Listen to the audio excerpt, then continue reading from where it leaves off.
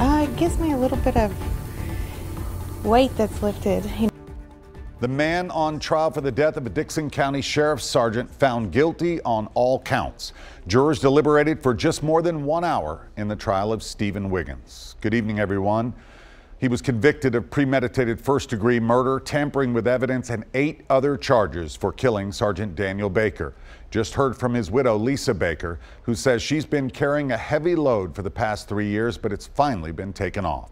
Wiggins killed Sergeant Baker during a traffic stop in 2018. TBI agents, other Dickson County Sheriff's deputies, and many more took the stand this week. Many of them emotionally describe what they remember about that day. Jeff Bledsoe was the sheriff of Dickson County when Baker was killed. He says for many of those who testified, they're reliving that terrible day all over again. That stuff doesn't stop when you go home. It stays with you, and those images stay with you. And then when you come to court this week, some of what you hopefully you want to remember, but some things you want to forget, some of those are refreshed, and we relive that this week.